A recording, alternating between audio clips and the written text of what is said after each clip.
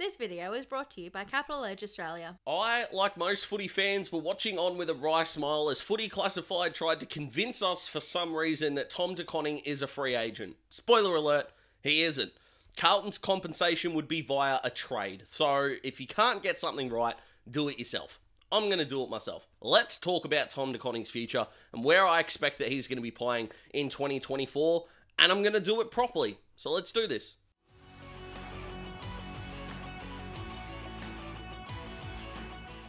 So like most of you, I do agree that if I was another club, I would not be paying Tom De Koning 800 grand a year for 5 years, as is the number that is seemingly going around social media at the moment. However, I'm going to put that personal bit aside because if you want to lure someone out of a football club, you have to go overs. If you don't understand that at this point, I can't help you. You need to overpay to get someone out of the club, especially that drafted them. If someone's already moved clubs, it can become a little bit easier. I think of someone like a Blake Acres, for example. But let's talk about Tom De Koning. Let's talk about TDK, who at this moment you would be paying on potential and not output. Someone like Luke Jackson had turned that potential into output with a great grand final performance, as we know. And Tom certainly had some good games. Had some great games, not denying that. But $4 million for 5 years? No, not for me. But let's look at all the clubs. So all the clubs are there on the screen. Don't stress. I'm not going to talk about all of them. That's not the point of this video. Let's eliminate already the clubs that just do not need a ruck forward hybrid. And that leaves us with these clubs, per my opinion. Now, there's two clubs here that really stand out that they will not have the salary cap to afford him at all, and I'm going to eliminate those in a sec.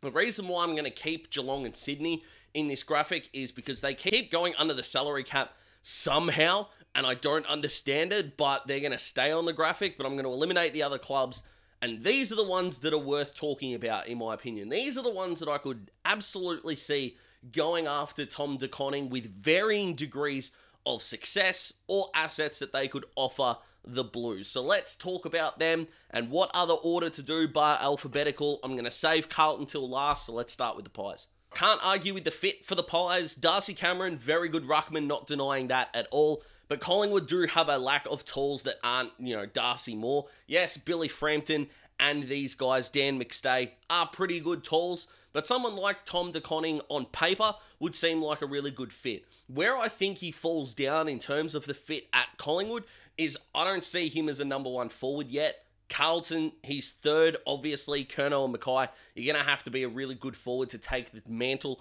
away from either of those two guys, regardless of Mackay's bad form at the moment. But he's never really shown that number one key forward part of his game. But Darcy Cameron hasn't really shown his ability to be a second ruck because he definitely is a first ruck and a very, very good one, of which not only fantasy and Supercoach players can attest to, but just the simple eye test. He belongs as the number one ruckman. So whilst it might be a list need for the Pies for his type of player, I'm calling it unlikely, not happening. Tom De Koning will not be at the Pies. Let's talk about the Bombers. I love the fit for the Dons. Yes, Sam Draper as the number one ruck. De Koning would fit that forward group. They've already got a number one forward in Peter Wright. Essendon have got a war chest when it comes to the salary cap. So the 805 year, if that's the number that we want to use as our template, can definitely become that for the Bombers. And I think that they could give up their first round pick because it's not going to be a pick in the draft like they got with Elijah Sardis last year, who was very good in the VFL last week. But what they could do, the Bombers, is they could give up if they finish, pick 10, for example. They could definitely give that pick 10 up, get Tom De Koning, and potentially another asset back. Now, whether that's like a third round pick or something like that, the Bombers have really done well in developing their youngsters outside of that 2020 draft. Perkins is coming along nicely, but Cox and Reed are still struggling a little bit with their body and form. But no one really drafted that well in 2020, it doesn't seem yet.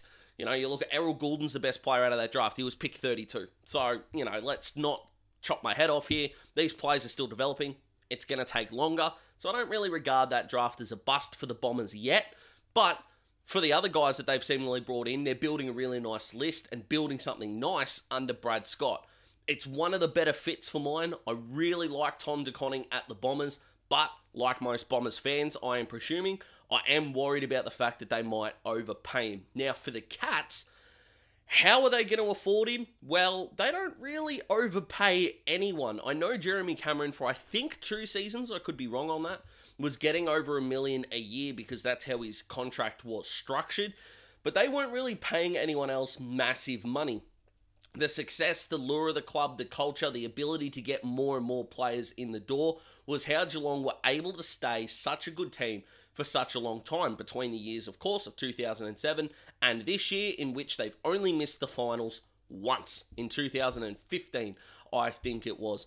De Koning to the Cats makes sense. His brother's already there. They need a Tom Hawkins replacement, although De Koning is more athletic than he is a wrestler, on which Tom Hawkins is, but that is underselling Tom Hawkins as a player who can do everything that your tall forward can do. But the fit's really good. Geelong could still go after potentially a bustling, muscly forward and let De Koning and Cameron be an absolute nightmare for opposition defenses with their athletic ability. I don't think you can discount Geelong here. How the hell they're going to afford him, I have no idea. Can we please get someone to look at the books at the Cats for the last 15 years? Because none of it makes sense. But, hey, they're still an option. They'll probably always be an option. And if the Cats get Tom De Koning, I think the league might actually implode. The actual fit for North Melbourne for mine was actually better maybe a month ago than it is now. Now, I'm not saying Callum Coleman-Jones is the answer, but presenting guys who can help Nick Larkey is how this North Melbourne forward line is going to grow. They have got an abundance of small forwards. They have got an absolute abundance of them. Now, Tom De Koning in that side, without Todd Goldstein there, because we're going to assume that Todd Goldstein is not going to be there, obviously year 2 of the deal, potentially year 1, but he's playing really good footy at the moment. I'm not really a fan of retiring blokes, so work with me there. But Tristan Sherry's going to be a ruckman. Callum Coleman-Jones can be a second ruck forward. He is going to be cheaper than Tom De Koning is. But you can't deny that the talent and the athletic ability would appeal to North, who aren't really paying blokes big money, I hope. But I'm less on this one. North are probably the second least likely, maybe, behind the Pies at this point. But they are a team that I am seeing floating a little bit on social media, so I thought I'd address it here. But for mine, no way does he go to North. And for the Tigers, I love the fit. I really do. I shouldn't love the fit that much. For those that know the channel, or me personally, depending on where you're at, you know that my missus and her family are massive Richmond fans. So talking about good things for Richmond is always with a grain of salt, because they're already happy. They've won 3 of the last 6 damn flags. But Tom De Koning fits the Jack Riewoldt hole if he does retire at the end of the year. He and Tom Lynch would be a pretty decent tall forward pairing. But do the Tigers think Samson Ryan and Toby Nankervis are going to be the answer long term? Probably. The amount of investment they've put into Samson Ryan, especially this year, leads me to believe that that is the path they're going to go down. With Taranto and Hopper and potentially Harry Himmelberg coming in, that makes De Koning's fit less likely. But in terms of on paper and if they can make the money work, I think Richmond's kind of an underrated destination. I don't think it's going to happen, but the fit would be good. But again, they're probably around that North Melbourne area for mine in terms of fit, but still worth talking about, I think. And I think one of the clubs that will be thrown about during the trade period as a potential destination that might be a bit of a red herring. Well, the Saints, the fit is obvious. Rowan Marshall will become that second tall forward, or De Koning will become that second tall forward, and effectively, they will just swap depending on what happens. Or, of course, they'll ride the bench a little bit. But Max King cannot be tried as a second ruckman. Caminiti will become your third tall forward, I think. Tim Membry will still create that half-forward flank role that I personally think he needs. I don't know what St Kilda's salary cap is at, but off the top of my head, there would be some guys on decent coin because they did have, apparently, according to the media, so take it with a grain of salt, a little bit of a bundle with their salary cap a few years ago, and they were pretty close to the top. I hope they figured that out now with the amount of youngsters that they've brought in the last couple of seasons. I would imagine that they're in a pretty decent spot. I don't think Jade Gresham and Jack Billings are going to be there next year, which would open up some coin as well. I think playing at Marvel Stadium a lot would suit his athletic ability. I think that Ross Lyon might see it as a bit of a problem. He likes his guys to be quite defensive. I haven't seen a lot of defensive nous from Tom De Koning at all. I can't really explain why I don't think the Ross Lyon De Koning fit is one that stands out to me on paper, but St Kilda as a destination are definitely wide open. And between sort of Carlton, obviously, and Essendon, I think St Kilda are right there on that podium in terms of fit. Probably like Essendon a little bit more of a fit than the Saints, but I definitely think those two are the main threats, if you will, to luring him out of Icon Park. But could the Swans be a genuine smoky? With media reports that they're targeting guys like Aaron Norton, potentially could be going after Ben King down the road. Clearly, they are looking for an athletic tall forward, of which Tom De Koning would be that. They also don't really have a lot in terms of the ruck stocks. Lachlan McAndrew is trying his guts out. Peter Laddams was definitely not it, and I think Sydney know that. But Tom De Koning is a fit with Logan McDonald. I don't think Logan McDonald's there in terms of being the outright number one forward. And I think where Tom De Koning goes next, he's going to need to be the definite number two forward, if not number three, and keep expanding. He is not ready to take over a forward line yet. I don't think Logan McDonald is either. I think Sydney is kind of a trap destination for TDK, if you will. But again, the Swans, they're clearly looking for a player of his position. So they're obviously going to be a team that probably comes up, but it's more unlikely than likely for mine. And of course, we finish with the Blues. Now, will the Blues be able to afford that 800 for 5 years? Now, I don't think that's what they're going to offer him. If I'm Carlton, I'm saying 500 for 3, probably, but my mates know that I'm a bit of a tight ass. I probably don't understand the market as much as I should. I'll put my hand up for that. But there's something about paying Mackay, Curnow, and De Koning, and Cripps, and Walsh, and these guys a big amount of money, and Carlton not having the role players that are needed for a flag. Think of Hawthorn, for example. Hodge, Mitchell, Roughhead, Franklin, Rioli. Awesome.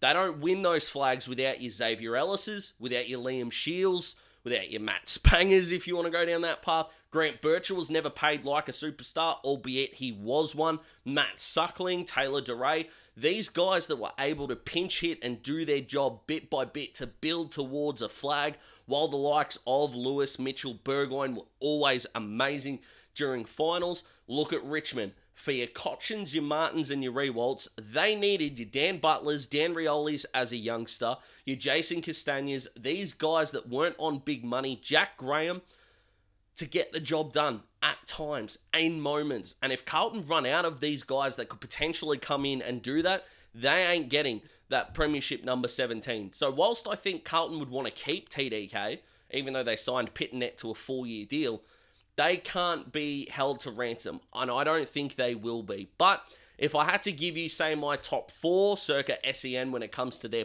team power rankings, I would probably say Essendon would be the most likely destination for TDK. Then I've got Carlton, then St Kilda, and then probably, honestly, the Swans, although I don't feel great about that. But what do you guys think? Comment below, let me know. Special thanks to Capital Edge Australia for sponsoring this video. If you want to check out their free book, Becoming an Educated Property Investor, you can go to the link in the description, and it helps support the channel as well as helping you be educated into getting into the property market in those special spots around Australia. Take it easy, guys. I'm so happy Thursday night footy is back. Hopefully, it's a good weekend for you all. I'll see you next time. Goodbye.